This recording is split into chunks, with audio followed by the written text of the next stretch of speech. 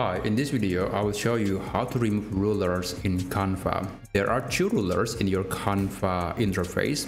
There's this horizontal rule and this vertical rules. And they're actually very useful to make sure that your design or elements that you are creating in Canva will have a specific size. And it's also useful for guiding the position of the elements. But in case you don't want to use that and you are much more comfortable and you want to use the screen estate to expand the canvas to make the design look a bit bigger, then you can go to File and click Settings, and you can click on this button to show rules and guides, or you can also use the keyboard shortcut Shift and R, and the rules are now gone. You can go back to File again, Settings, and click the same button to get the rulers back, or again use Shift and R to make it gone instantaneously.